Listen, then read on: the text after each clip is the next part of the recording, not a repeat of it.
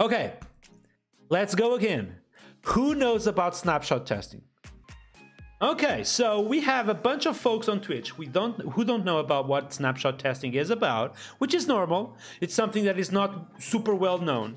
However, is one of my favorite things on the planet, and I'm going to show you. So here at the moment, you may have seen that I have exit code that I need to test from this process, and I expect the exit code to be 1. I expect my console tool to fail. Okay, so this is actually looking good. But then the output, I don't want to test that the output only contains this little thing. I want to test the full thing. Most importantly, I want to detect the output changes in terms of spacing, in terms of coloring, in terms of, you know, all those grimy, tiny little details. Now, as you cannot imagine, it would be kind of awkward if I were to, you know, do something like this, like literally copy pasting this entire thing. Can you imagine a test that looks like this? Blech, you know? So what I can do is use snapshot testing. And the only thing I will do, just check this out, the only thing I will do is type this, to match snapshot. Okay? It's the only thing I will do. Now check this out. The very first time I'm going to run this given test, PastPHP will tell me the following.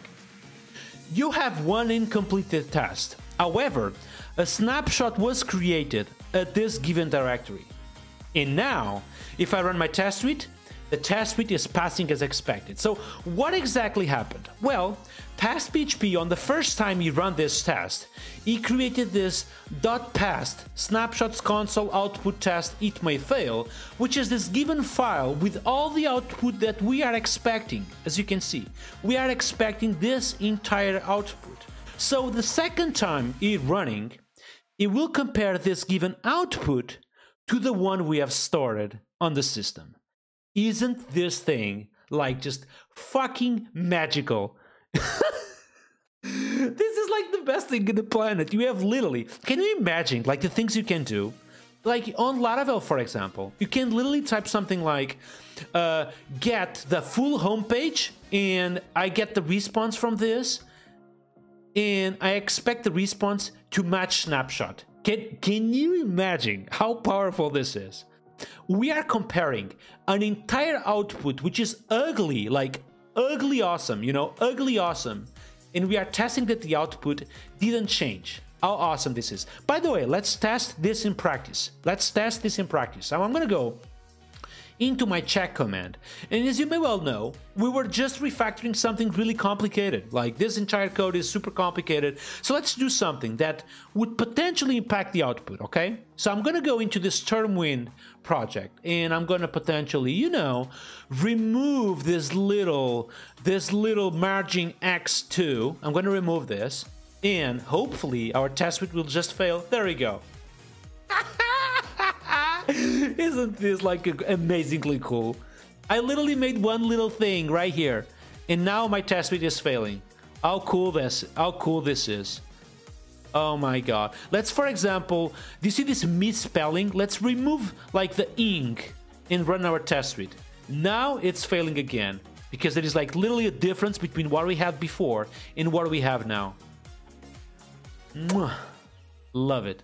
How can I regenerate the snapshot from Canada? That's a great question. So imagine that you come to the output and you actually want to change the output because we effectively made the change. So what you can do is literally come here, do the change, and then you run PastPHP just like this. Vendor bin past -- update snapshots. Okay, you do like this. Now, the first time you run this, it will again recreate the snapshot. So this first run that you made locally doesn't count. However, the second one and the one on the CI will now have this test suite passing as expected. So now. So far we have applied this to a small console output, but you can effectively apply this stuff to anything you can ever imagine, like HTML content on a response. If you have a truly static page, which you would expect never change, you can expect the HTML of that response to match the snapshot which you have stored it on your GitHub. You know what I mean? And as you can see, all of the snapshots are actually being committed to the project. So that's something I haven't mentioned regarding snapshot testing. All of the snapshots literally go to the project itself, you know? That's why when people pull this project afterwards, their output in their own machines will be compared against this one, okay?